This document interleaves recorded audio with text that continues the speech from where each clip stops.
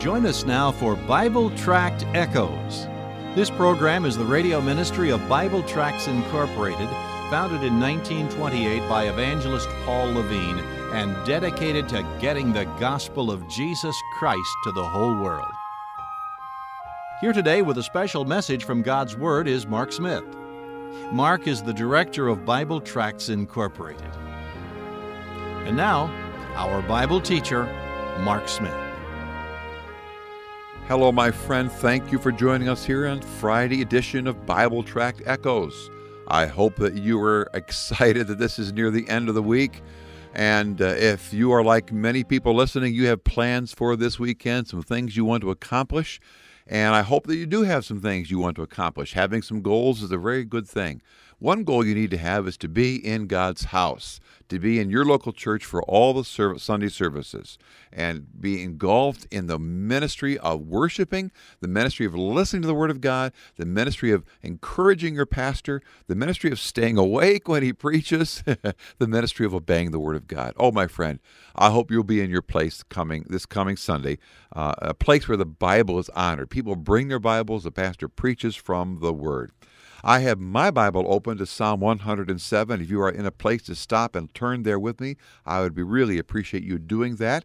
As many of you do realize already, the Bible Tract Echoes is the radio side of Bible Tracts Incorporated. I have one of our tracts in front of me, one of our great tracts. Just many people come to know Christ through this tract. You know what it is? Well, I'll tell you in a moment. But you need this tract, and to get it, you can get it free from us. And you can get a bunch of other tracts free from us, but you have to tell us where you're at. The telephone number I'm going to give you in a moment, you can call and ask for a free sample packet of all of our tracts. I am going to also give you our website address. You can use that and get a free sample packet of our tracts. Also, you can write to us using what is commonly called as the mail. Some people who are so into using their internet call it snail mail, but you know what? We get a lot of snail mail, and we appreciate that. At the end of the broadcast, Pastor Ken, our announcer, will be giving you the mailing address, and you can use either the phone number, the website address, or the postal address and contact us. We would love to send you free of charge a sample packet of our English tracts. The one in my hand is called The Gift. The Gift. And my friend, the salvation is a gift, not of works, lest any man should boast. You know that. I know that. But so many people are so confused about that. They say with their mouth that heaven and salvation is a gift, but then they immediately turn around and talk about what they need to do to get to heaven. They need to get baptized. They need to live a moral life, and so on. All those things are good and right and proper, but not to gain salvation, but only as evidences after we are saved. Why don't you write to us? Now, as I said, the mailing address will be given at the end by Pastor Ken. Right now, I'm going to give you the telephone number. Are you ready? It goes like this. The area code to call is area code 309. Then 828-6888. One more time.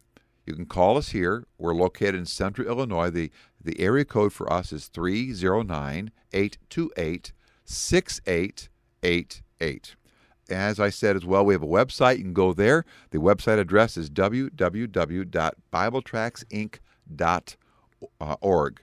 Inc. is INC, short for incorporated. www.bibletractsinc.org. All right.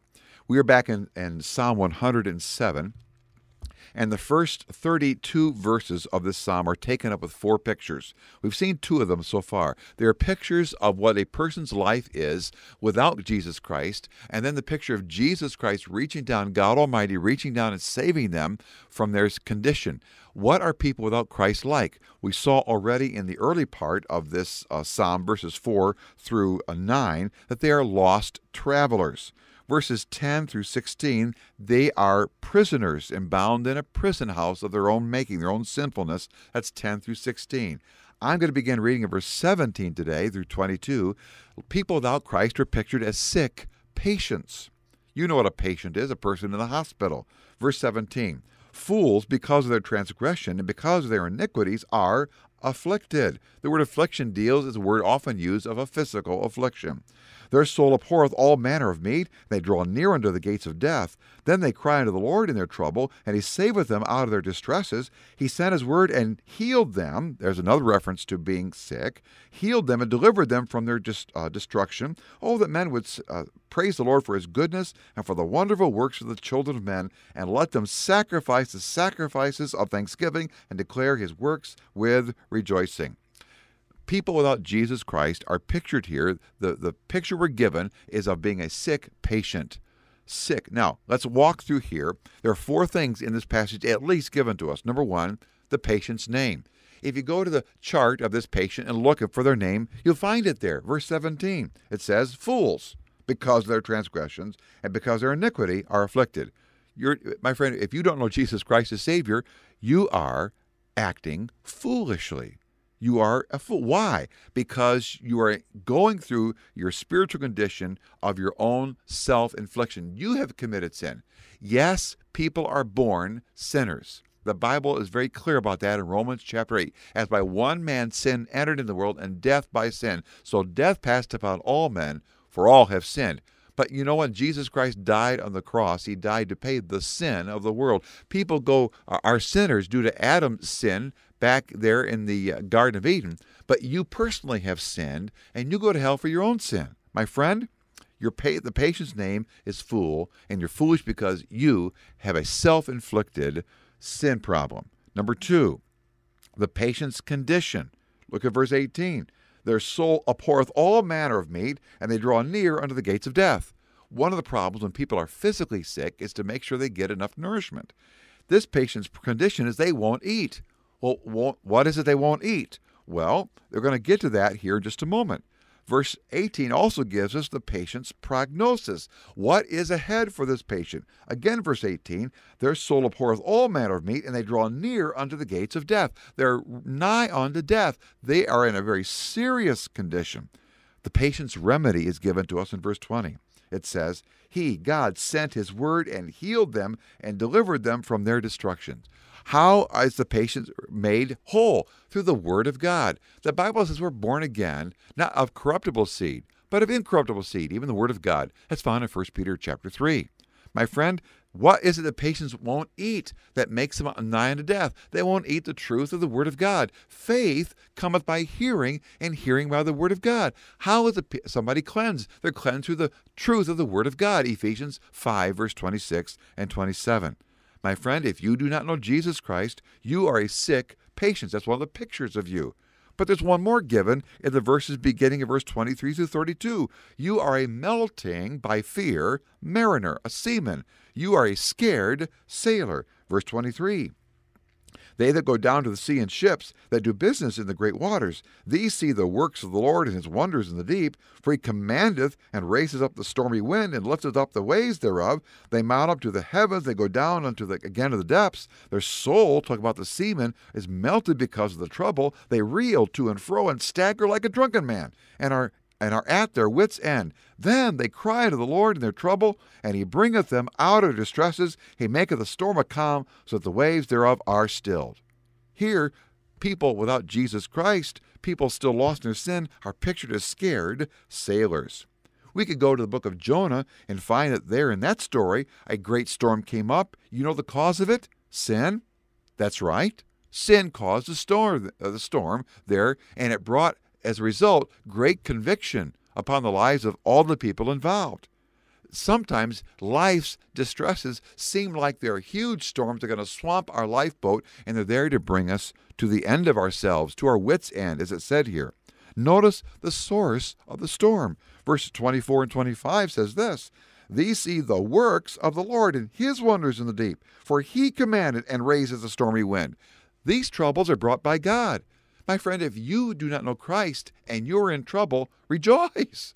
You say, Brother Mark, you wanted me to rejoice in trouble? Yes, if that trouble will be used to bring you to the end of yourself, and you say, I need Jesus Christ as my Savior. I'm in trouble. My life's a mess. I got my own life in a mess because of my own foolishness and doing silly things. I sinned against God. I put myself in this position.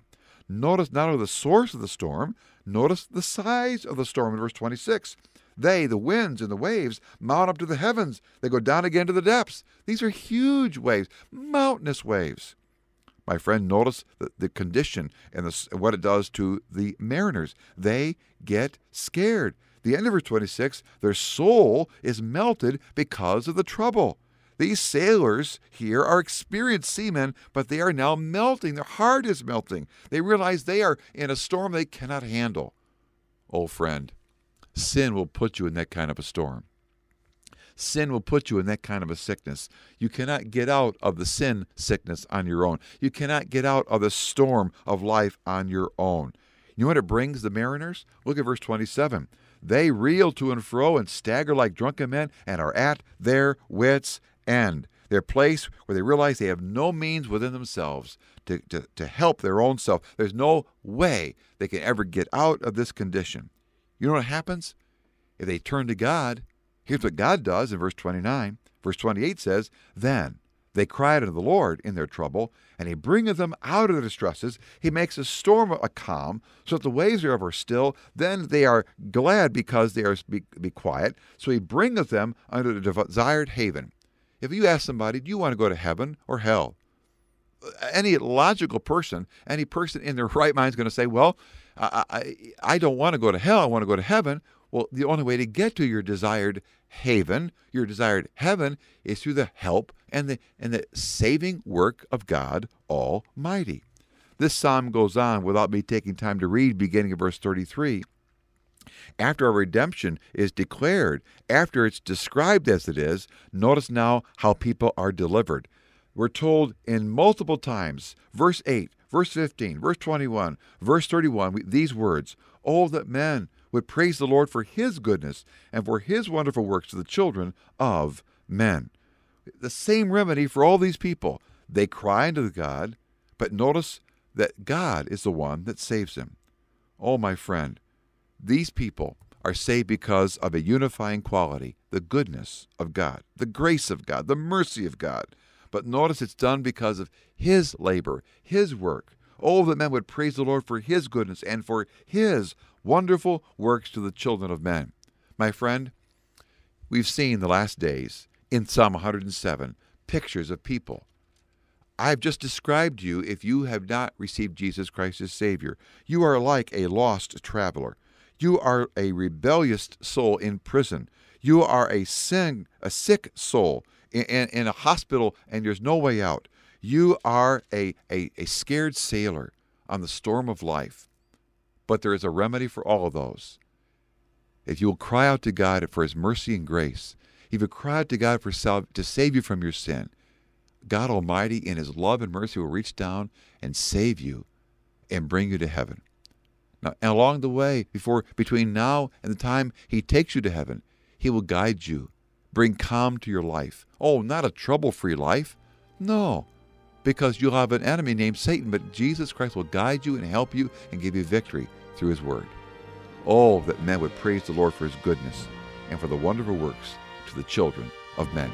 If you've not yet cried out to God to save you from your sin, cry out to him now and say, because Jesus Christ died on the cross and shed his blood for me, I now want to be saved through his death and shed blood.